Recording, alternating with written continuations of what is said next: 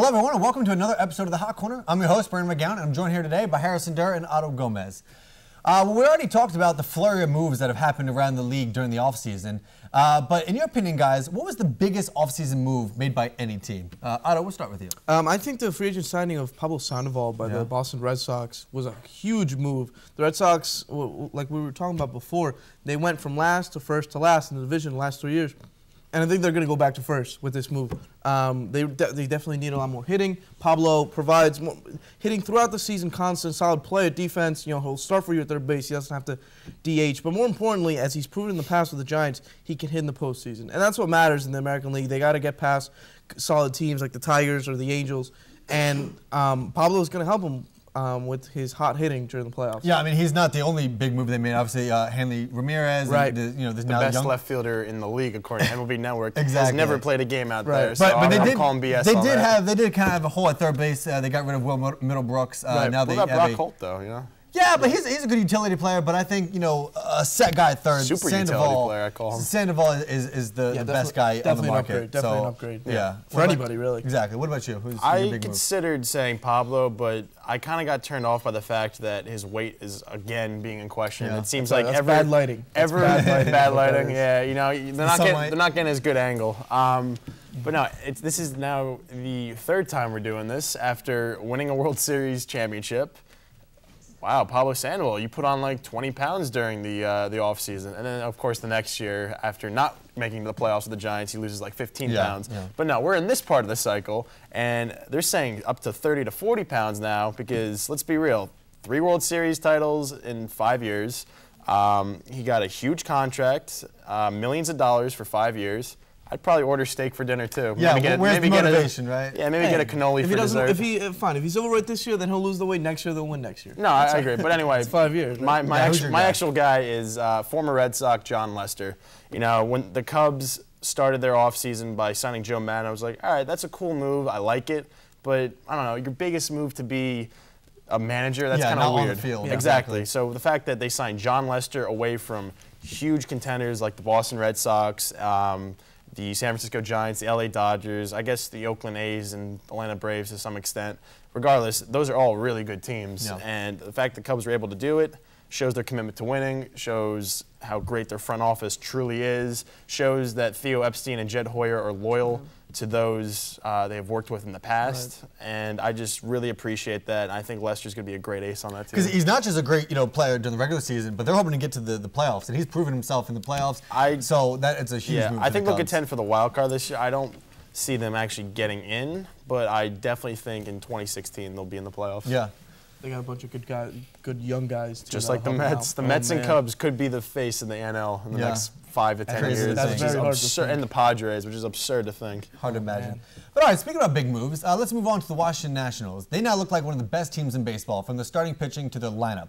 But should they trade away any of their players, considering the fact that the guys like Zimmerman, Pfister, Ian Desmond, Denard Span, they're all free agents after this season. So do you think they should keep all the guys and go for it all, or maybe try and look towards the future? Harrison? Okay, they have to keep these guys. They already messed up in this regard in 2012 by saying, oh, we'll win 98 games every year. Let's shut down Steven Strasburg. Yeah. We'll be fine in the playoffs. Clearly they weren't. Gio Gonzalez was erratic. Their other starters didn't really show up. And then Drew Storen got mental trauma from that meltdown in that Game 5. But what I'm saying is they got to go for it this year. I like how they focus on the long term, but you need a World Series title as well. So the short term should also be a factor. Yeah. And let's be real, they're not going to be able to bring back Pfister, Zimmerman, Desmond, and Span. And I understand that, especially with the signing of Max Scherzer. Max Scherzer is going to be the ace probably with Steven Strasburg now. So I say you go for it this year. If some reason by July they're not in playoff contention, which would absolutely, I think, blow all of our minds at this point, then you trade them. But I think you have to go for the World Series this year. Well, I completely agree. But what about you, Otto? They're definitely in the position to go for it now. Yeah. It's not even like should we or should we not. They're definitely in a position that they have to do it. Yeah. The starting pitching is they can win 100 games this year. Right, exactly. Easily. The starting pitching is fantastic. Yeah, arguably the best in baseball. Yeah, their offense is a little weak currently though, because already Worth and Span are dealing with some injuries, and they're kind of starting to see how vulnerable that lineup could be. Yeah, as long as they have a fairly decent start in the beginning, those guys will come back and they'll be fine. No, Yeah, and if they they're trade gonna win those the guys, division. what offense do they have? Yeah. You know, they need offense. Like you said, I'd be very surprised if they're not going for it all in July, or like if they're not like contention ready in July. They might make another move. I think everyone will. Yeah, if they make 1 or 2 moves with those guys to like maybe set up, but turning all those guys. I think if anything, they'll get a bat during trade deadline season. As they should. But it's hard to want to trade, these guys, and because you want to go for it all, you want to win, especially when you have such a good team like this. They're stacked. But say they don't win, the World Series this year, and then they lose at least, let's say, 3 of these guys. Their window, it almost looks closed then. No, I wouldn't say their window's closing. Not with the starting. No, I mean they just signed Scherzer. They're going to probably keep Strasburg. I think. If you lose Zimmerman, you might, you could probably bring back Fister a little bit. You still got Bryce Harper becoming a better player. He's 22 years old. Yeah, I'm a little worried about Harper, but Desmond, I think, will probably not don't lose stay. him. Yeah, they can't afford his contract. Span, he's getting old. I think, if anything, they'll keep either Fister or Jordan Zimmerman. I think they'll keep one of the 4. Probably Fister. Zimmerman's going to command a big payday. Yeah, I mean, you got to remember, like, Harper's also 22. I mean, this is his year to really get it together. They have Anthony Rondon, who's really coming into his own.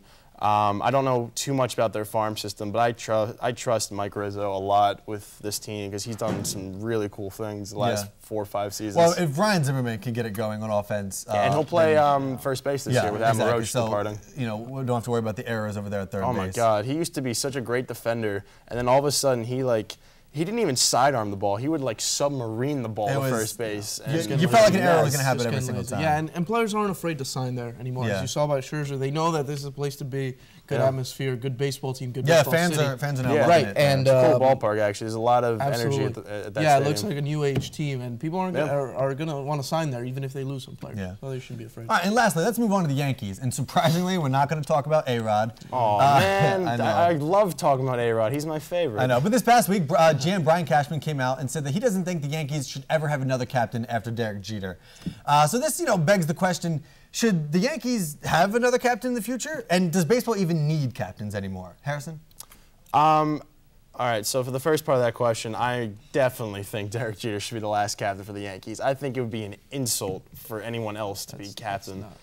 But 50 years from now, you just still let Derek Jeter be the last is going to captain? be like the face of New York for like the next century. I mean, can you really think of anyone else who's going to not only like almost match his level, but surpass it? I can't. Think about the captains who have been on the Yankees. I'll just name 2, Thurman Munson and Derek Jeter. You don't really get many characters and ball players and just great overall personalities like that, especially in New York. You think A-Rod's going to be captain now? I mean, let's be real here. I'm not saying the foreseeable future, but I'm saying maybe 10, 15 years from now. I still don't see it. I think they'll honor Derek Jeter. His nickname is the captain. Are they really going to take that away from him? Well, like you said, they had Thurman Munson, and back then in the late 70s, nobody would have ever thought that they were going to have somebody better or the same as Thurman Munson to be a captain. And lo and behold, you got Willie Randolph, you got Derek Don Jeter's Mattingly. 1 out of a Even million. Don Mattingly right after. Nobody thought anybody could be a captain after Don Mattingly. And then Derek Jeter comes along, so you never know what's going to come along. True, but later on. The second part of this question, I think captains are dying in baseball. You don't even have the C on the jerseys. No, that's my favorite part of being a captain, just so you can see it. Yeah, David Wright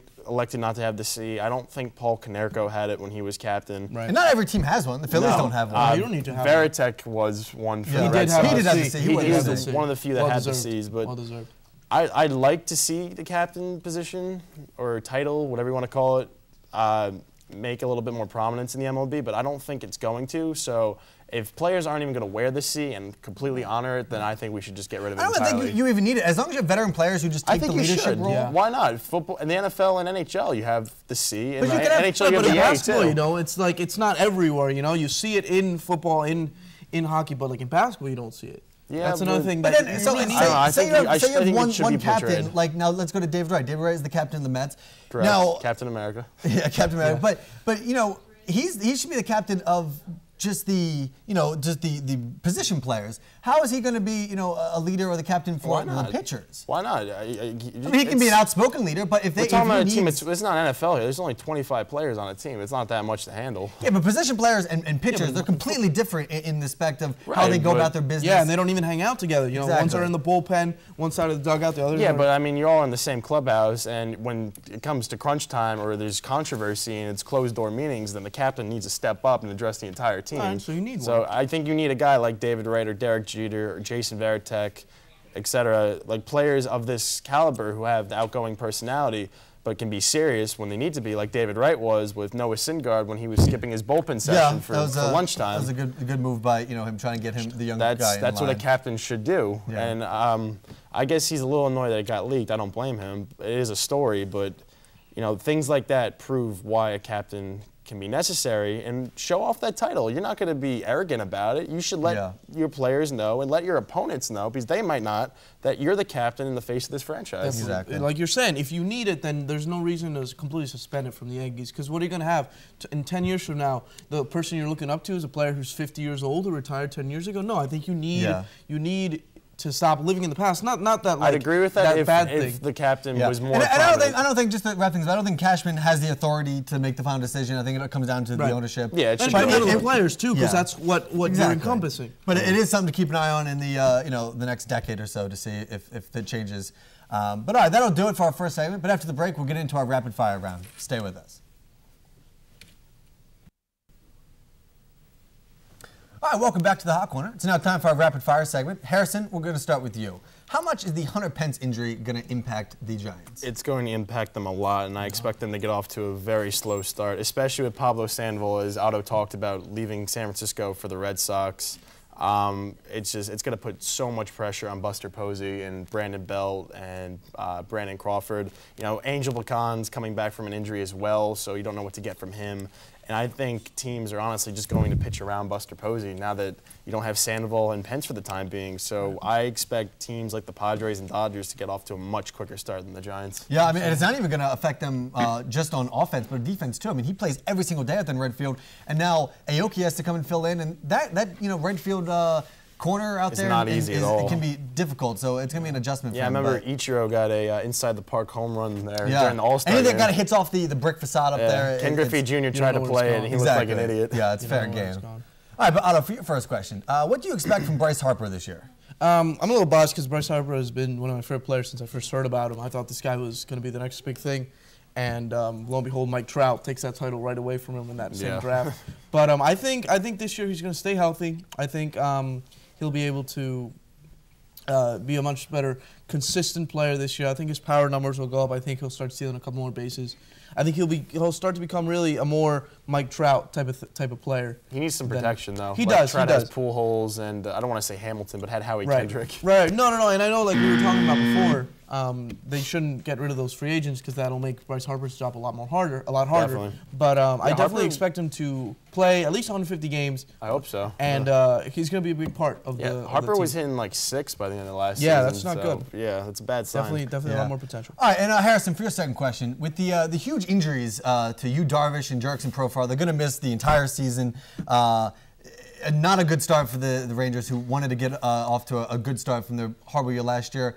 Yeah. Is it time for the Rangers to clean house? I just want to say I called this. We talked about it on our radio show a few weeks ago, and you had a lot of prominence for them. I said they have so many question marks, and already it's been like 3 weeks, and they've lost their top prospect, and they've lost their top ace. And not just an ace, he is a star of the MLB. Yeah.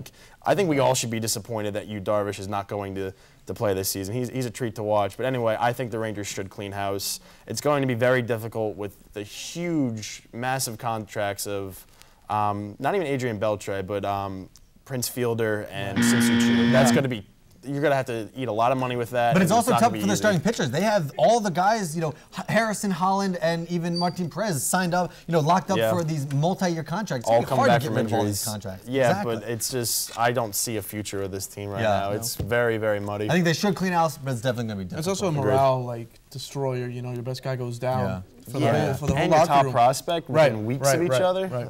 Yeah, GM morale goes down, everything. Yeah, it's gonna be tough for John Daniels. Sure. But Otto, for your second question, we all know the excitement surrounding the Cubs this coming year. But in reality, when are they really gonna hit their potential? I think Harrison talked about it before. Maybe not. Probably not this year. Probably not this year. These guys are really young.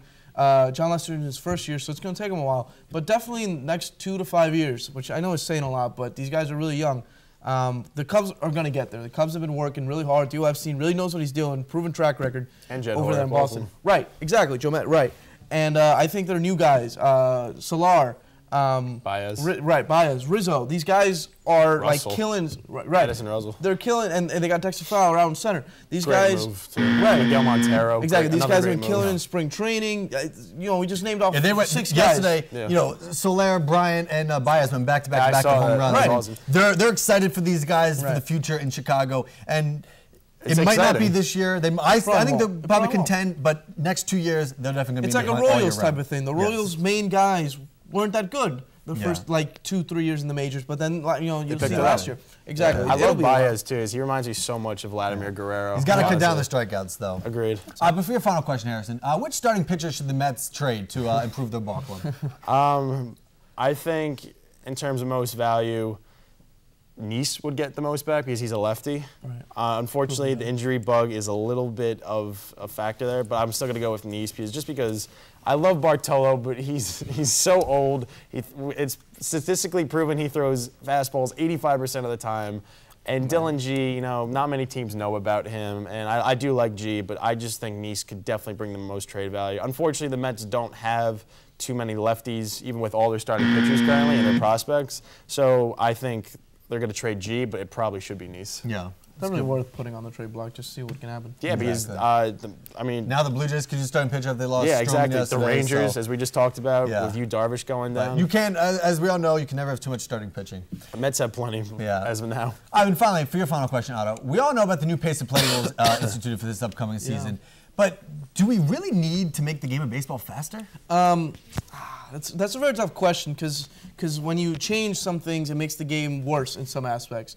When players take their time, you get their maximum potential. Like you let a pitcher give it a couple more seconds so he can think, he can know what to do. That's really big, and it makes the game better. It makes and when players take a lot of pitches, it makes everybody work that much more, and that's great for the game. But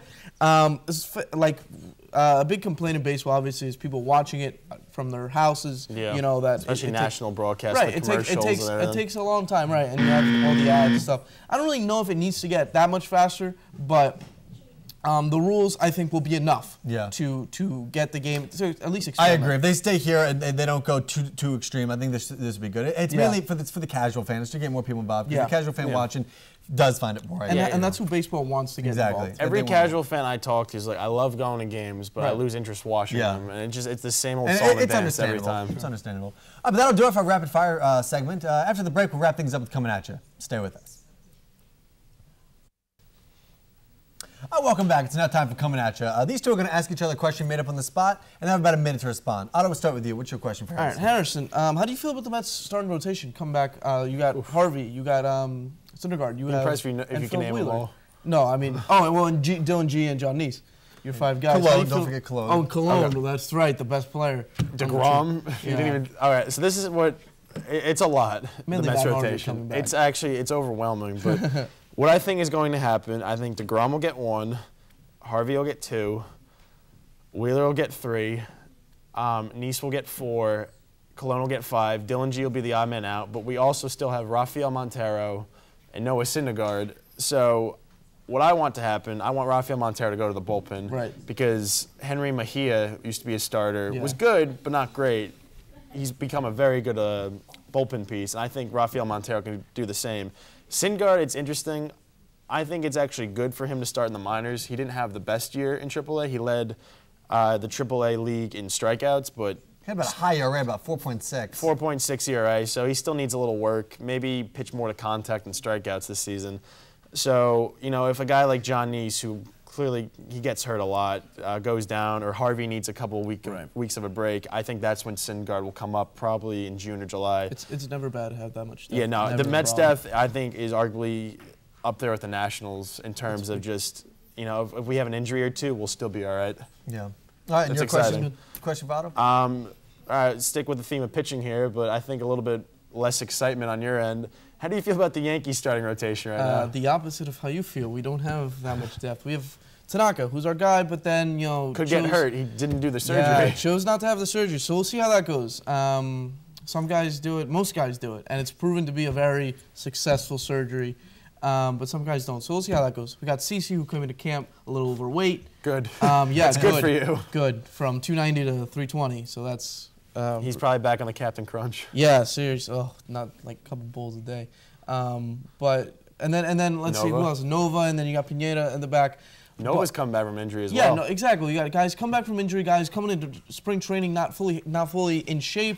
So Pineda's got his pine tar. Right, he's got pine and tar. Pineda also over his has body. injury history. He missed like 2 years. Right, so we just named 4 guys that we have no certainty over what's going to happen. CeCe coming off off a really bad year because he's tired. He's been the workhorse and been very successful previous years. So we really, I really have no idea. I don't know why you guys traded Shane Green to the Tigers. It is going to be a lot thank you of for doing marks. that. I have very high expectations for Shane Green, but I think he would have been a great piece for that Yankees rotation. Health is going to play a huge part in the Yankees' success. And if they're not healthy, what do? We got to look to the bullpen, look to younger guys who we wouldn't want to make bring trades up right now. Exactly, trades and we do. And the Yankees have been known to make their biggest moves in the offseason, like free agent signings. Yeah, and that's 2 years ago. Right, and that's not something you can do during the middle of the season. If we're not doing well in the middle of the season, there's really a lot we can do to help our ball club. It might be another long year for the Yankees. And a good year for the Mets. It's like 1986 all over again. We're going back to the 80s. That'll do it for another episode of The Hot Corner. We'll be back soon, but in the meantime, if you're interested in joining LTV, like us on Facebook or email us at ltv@tcnj.edu. For Harrison Duhr and Otto Gomez, I'm Brandon Magown. Have a good one.